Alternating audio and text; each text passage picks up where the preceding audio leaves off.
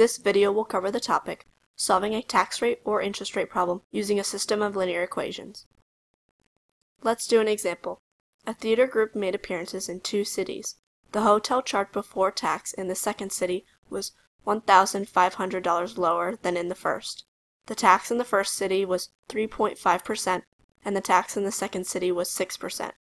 The total hotel tax paid for the two cities was $385. How much was the hotel charge in each city before tax? How do we use all of this information to solve the problem? First, let's see what the question wants us to know. It wants us to find out how much each hotel charges before tax, right? Exactly.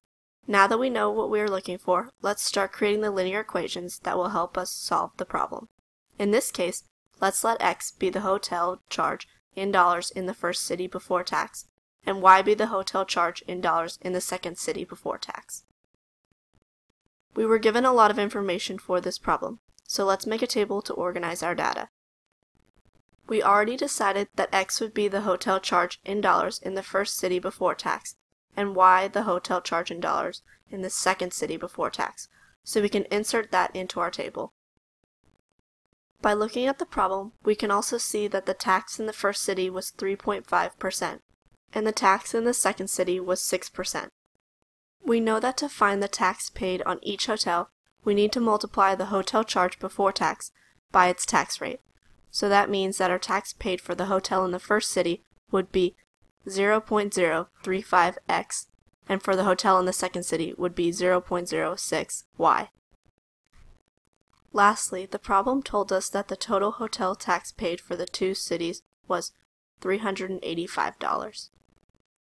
Now that we have our information in an organized table, let's create the two linear equations based off of the information we were given that will help us find the solution. The problem told us that the hotel charge before tax in the second city was $1,500 lower than in the first. So let's use that information to create a linear equation for the hotel charge before tax in the second city. The other information that the problem gave us about our two variables is that the total tax paid equals $385. We can use this information and what we know about the total tax paid on the two hotels to create the linear equation. 0.035x plus 0.06y is equal to 385. Now we have our two equations needed to solve the problem. What do we do now? The next step is to use a graphing calculator to plot the two equations we made and see where they intersect, because that point will have our values for y and x. Don't equations need to be solving for y to be put in the graphing calculator? Our second equation has both the x and y variables on the same side. You're absolutely right. Before we can graph our equations, we need each equation to be solving for y. The first equation is fine, but the second one needs to be changed by isolating the y variable to one side.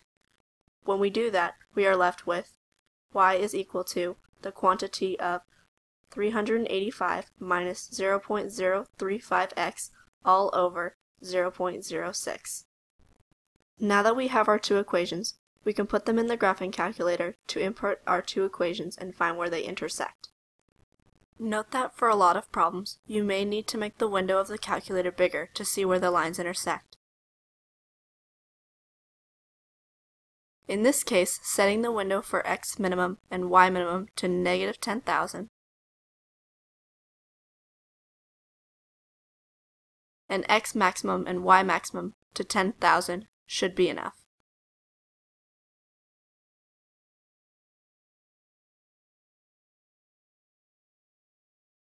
Let's put our two equations into the y equals area.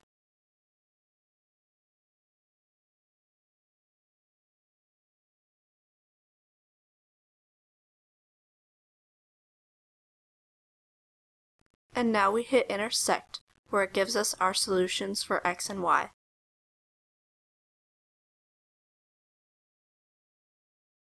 Which are x is equal to 5,000 and y is equal to 3,500. This means that the hotel charge in the first city before tax was $5,000, and the hotel charge in the second city before tax was $3,500. Okay, I think I get it. First, we identify what the problem is asking us. Next, we gather all of the information our problem is giving us. After that, we use all the data we were given to create two linear equations that relate to both questions we are trying to answer. And lastly, we put those two equations in y equals form into a graphing calculator to find where the lines intersect, which gives us our solutions for the problem. That sounded great. It seems like you really understand how to solve a tax rate or interest rate problem using a system of linear equations.